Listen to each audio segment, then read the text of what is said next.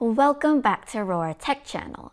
If you have tried to use Fusion 360 and are still struggling after watching a bunch of videos or reading a lot of books, you are not alone. I was there too. This is the first video in my new Fusion 360 CAD tutorial series. As this is a series for complete beginners, you don't need any Fusion 360 or any other 3D modeling experience, and I will try to make it as simple as possible. Let's get started. A couple days ago, my mom wasn't home, so my dad had to make dinner for us. We had one of his chef specials, which is frozen pizza. But when he tried to preheat the oven, he broke the knob. So I'm going to show you how to design one with Fusion 360 and 3D print it. Using Fusion 360 for designing something is actually pretty similar to 3D printing. When we start printing a 3D model, it will start with the first layer. In Fusion 360, we will draw a 2D sketch similar to the first layer of a 3D model, and then we tell Fusion 360 how tall it should be. This process is called Extrude. If I just want to make a simple replacement for the knob, I can design a knob like the one on the Ender 3 in just a few quick steps. I will show you how to make a simple knob and understand some basic concepts in Fusion 360. Then we will make something a little more complex, like the original knob in the next video. No matter what you make, the first step is to get some measurements. First, I will measure the diameter of this knob. It's about 27 millimeters, and the height is about 25 millimeters. The diameter of the shaft is 6.5 millimeters, and just like the shaft on a stepper motor, it has a flat surface. The height of the flat surface is around 5.5 millimeters, and the length of the shaft is about 12 millimeters. Okay, now that we have some basic measurements, I will take this to the computer. First, for the Ender 3 style knob, I can just draw a circle and extrude it. Click Create Sketch, and then we need to select which plane we want to draw this sketch on.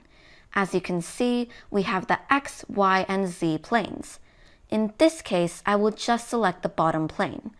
There are already some commonly used shapes for you to choose from. I won't go over them one by one, so we will just focus on what we need to make for this model. Select the circle, which is the center diameter circle. We can start at the origin. Type in the size, which is 27 millimeters. In this step, we will draw the 2D sketch, and it doesn't matter how tall the model is. Next, we will draw another circle for the shaft, and it's 6.5 millimeters. Let's use the wheel on the mouse to zoom in a little closer. Draw another circle and enter 6.5. I also want to draw a line here to represent the flat area for the shaft. Select Line and draw a line around here. As I want the distance between this line and the top of the circle to be 5.5 millimeters, I will draw another line on the top. Since this line is just for reference, we don't want it to actually do anything in our 3D model. Click on it and select Line Type. This is a construction line. Just like how you cut a piece of wood, you may want to draw some lines to find the center, or to just be there as some sort of reference. The line has now changed to a dotted line. Press the D button on the keyboard, click the baseline and the construction line, and enter 5.5. So we get exactly 5.5 millimeters from the top of the circle. As you can see, the circle is black and our baseline is blue. The difference between black and blue is that black is fully constrained. That means we have entered sufficient information. As we started the center diameter from the origin and the diameter is 6.5 millimeters, there is no way that we can move it to another location and still meet these two standards, so it can't be moved and it turns black. We want all our sketches to be fully constrained so we won't accidentally drag it to another position that we don't want. For example, if I drag this construction line to here by mistake, the baseline is no longer at the position we wanted. We can press Ctrl Z to undo this. Instead, we can set the relation of this construction line tangent to the circle by pressing the Control button or the Command button for a Mac, clicking on the line and clicking the circle. Select them and select the tangent button. Now you can see everything in this sketch is fully constrained. Okay, we already put every number we need for this sketch.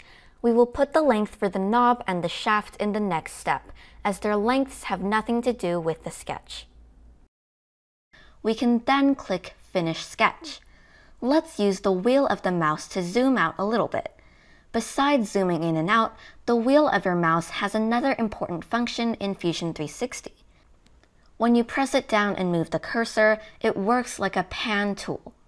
Release it and hold down the Shift button on the keyboard. Press down on the wheel and move the mouse again. It will adjust the angle of your view. Now we can extrude the sketch to make our knob. Press the E key on the keyboard and select the part we want to extrude. You can extrude it in both directions, but let's extrude it upwards. If you click on the same part again, it will cancel the selection. If you use your mouse to select everything, it will extrude the entire sketch. Let's extrude the entire sketch and enter 25 millimeters. We still need to make a hole at the bottom to fit the shaft. The sketch has now disappeared. After you extrude a sketch the first time, Fusion 360 will hide it by default. We can go to the browser on the left and under Sketches select the eye and show Sketch 1. Now we can hold down on the Shift key and the mouse wheel to change the viewing angle from the bottom. Press E again and we can select the circle without the flat part and enter 15 millimeters. If we extrude it upwards, it will cut out the existing body. If we drag it down, it will extrude a shaft to the bottom. Let's just drag it back to the top and set it to 15 millimeters.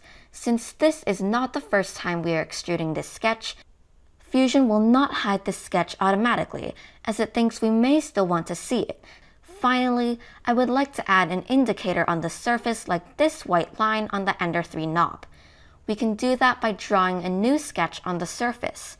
Select Create Sketch, and this time instead of selecting an X, Y, or Z plane, we will select the surface of the knob. We will draw something called a slot.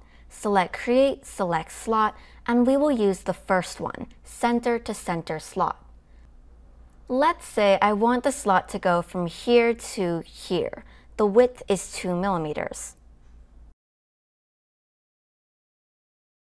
Okay, we can just extrude it to make the slot. However, we can still move this slot around.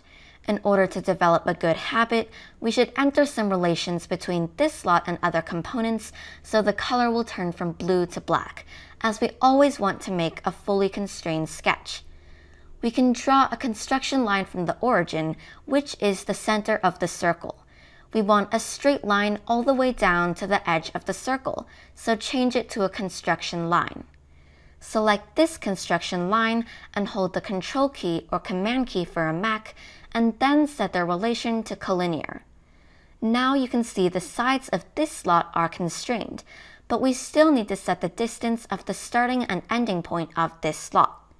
If I wanted to set the distance from the first point to the origin, I can use the keyboard shortcut D, which stands for distance. Select these 2 points, enter 7 millimeters. Select these 2 points and enter 12 millimeters. The entire sketch is now fully constrained, and we can't move anything using the mouse. If we want to change anything, we need to change the numbers like this, or remove the relation between the shapes in order to move them around. We can now press Finish Sketch and extrude the slot. Use the keyboard shortcut E to do so. This time, we will extrude this slot downwards and it will cut a slot on the surface like this. Let's extrude it 2 millimeters. We can drag it down or put -2 millimeters so it will make a 2 millimeter deep slot on the surface. Okay, we are done with the design and it looks pretty good. Save the file and give it a name. Then we can export this to a STL file and 3D print it. Go to the browser and click on Body. There's only one body in our drawing, which is called Body 1. Right-click and select Save as Mesh. A menu will pop up and select Format. Since we normally use STL for 3D printing, select STL binary and enter a file name. Then we can open our slicer and drag in this STL file. I will use the default setting to print this simple knob. Okay, let's find out if it fits. It does fit, but the shape looks weird. If you are new to Fusion 360, I don't want to put too many things in one video. So I will show you how to make a knob that looks the exact same as the original one in the next tutorial when we start using the Loft tool. Let's summarize what we've learned in this video. A new design in Fusion 360 starts with a sketch, just like the first layer of a 3D model. We draw a 2D sketch and tell Fusion how tall we want it to be, which is called extruding. If we want to extrude a sketch to an existing object, it will cut the object. Most of the time, we want our sketch to be fully constrained by entering in dimensions and setting the relation between the shapes inside the sketch. This doesn't mean that you can't work without a fully constrained sketch, but it's a good habit to have.